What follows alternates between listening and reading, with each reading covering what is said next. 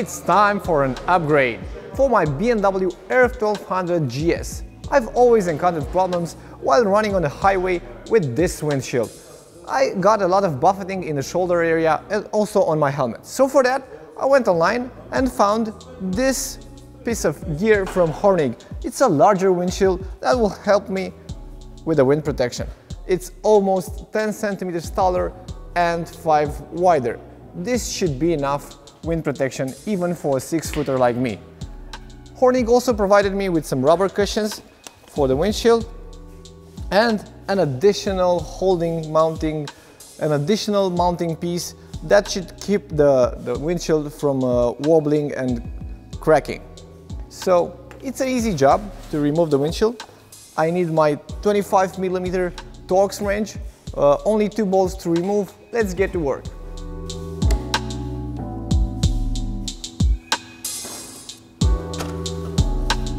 Easy job. Now all I have to do is to remove the mounting pieces and fit them on my new windshield.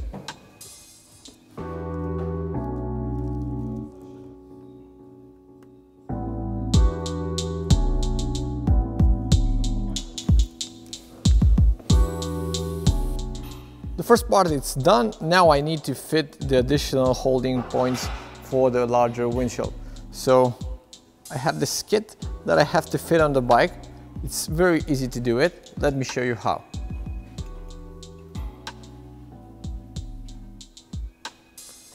I have to remove this small fairing and then I have 2 bolts over here that need to be connected to the part. I'll slide the metal bracket in place with great care so I won't damage the windshield lifting system, and then bolt it on. This other half will be fitted on the top of the windshield, of the mounting point of the windshield, and it also comes with 2 plastic shims that need to be fitted. Time for the windshield to go on the bike.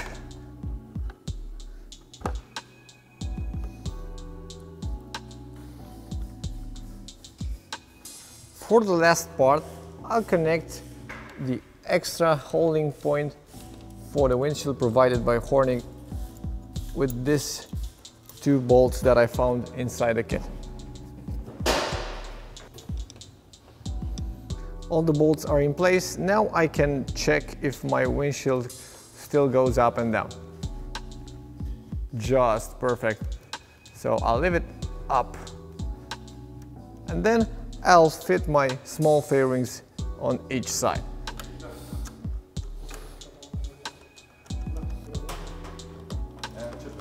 Now everything is ready. I can't wait to go on the highway to check out the wind protection offered by this Hornig windshield.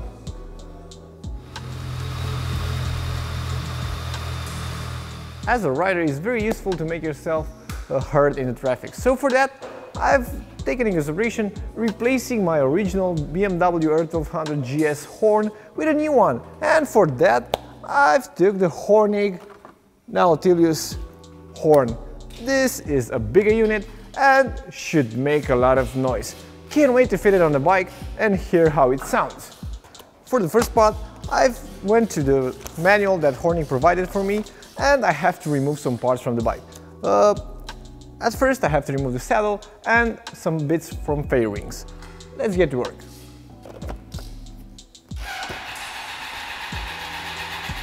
Underneath this fairing in the front area should be my original horn. First I need to remove the fairing and then disconnect the horn and take it off the bike.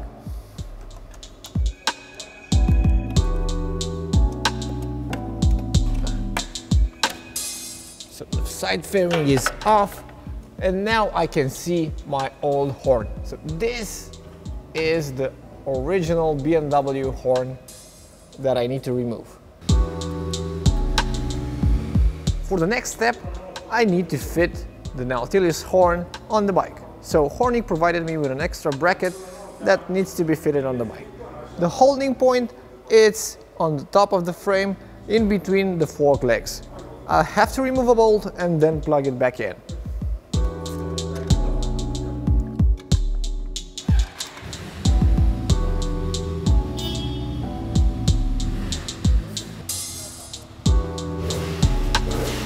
Time for the interesting part, the wiring.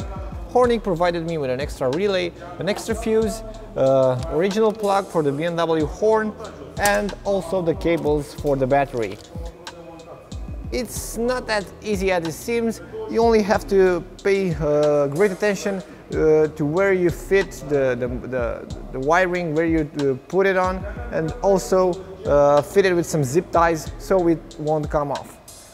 Enough talking, let's get to work. Plug in the horn, plug the relay so it will open only when the K is on. I need to somehow find a place to fit it on the bike. The extra wires, I need to fit them very tight somewhere, and I think this might be the right place to fit it on. So just like that over there. Then I'll connect the wires for the horn.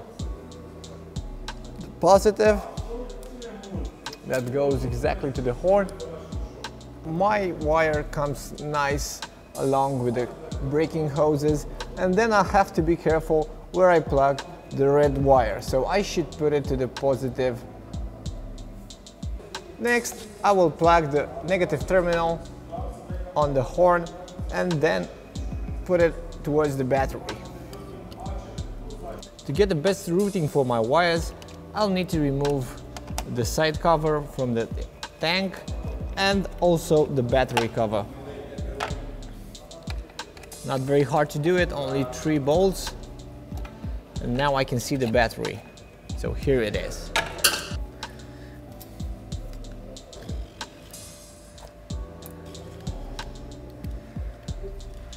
So I found the best route for my wires. Now Hornig provided me with a cover for them that I will fit before tying up the wires to the frame. So this might take a few minutes, but it's very useful and the cables will be protected.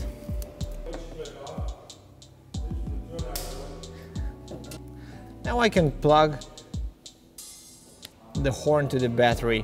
So red to positive, black to negative.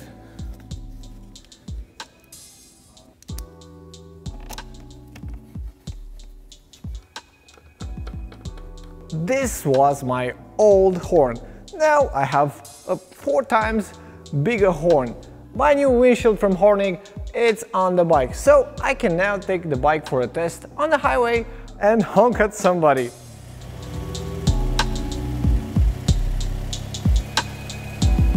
And now for the test. I'm on a highway. I'm at around 50 kilometers an hour and I can speak to you very clearly actually. I don't feel any wind around my shoulders or around my face. Everything is going above my helmet. So far, so good. Very happy with my new windshield. I've tested it on the highway at speeds of around 130 kilometers an hour. No wobbling, no vibrations coming in the upper area. The system is very steady. I like it a lot.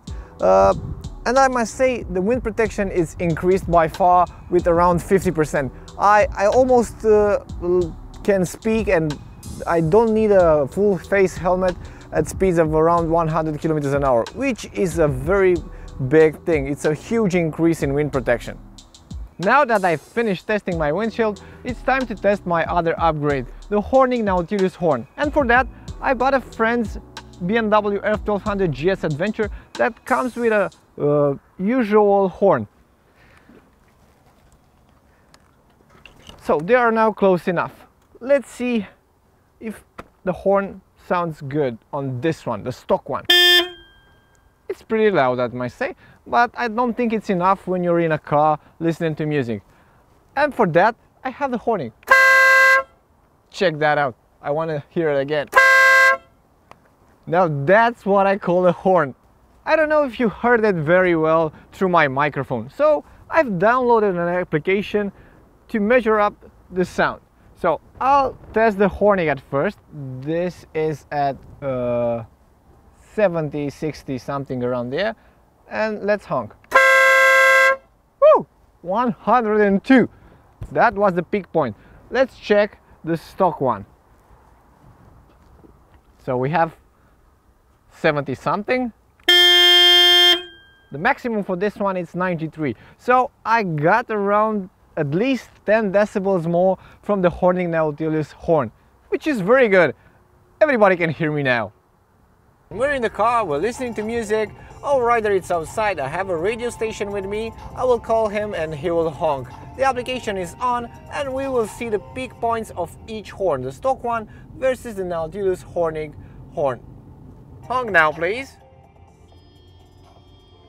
So there's nothing happening over here.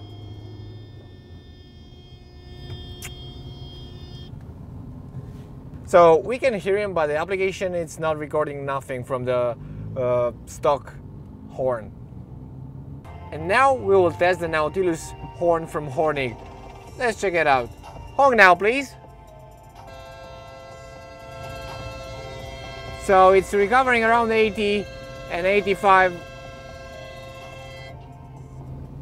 So how was it? So it went to 85 maximum. The peak point was 85 decibels in the car. It's a big difference in between the stock one and the Hornig Nautilus horn, because it will record around 10 decibels more from the Hornig, which is good actually. Imagine that you're in a traffic situation and you must make yourself heard. What do you prefer, a stock horn or the Hornig Nautilus horn? I think this one will be your answer.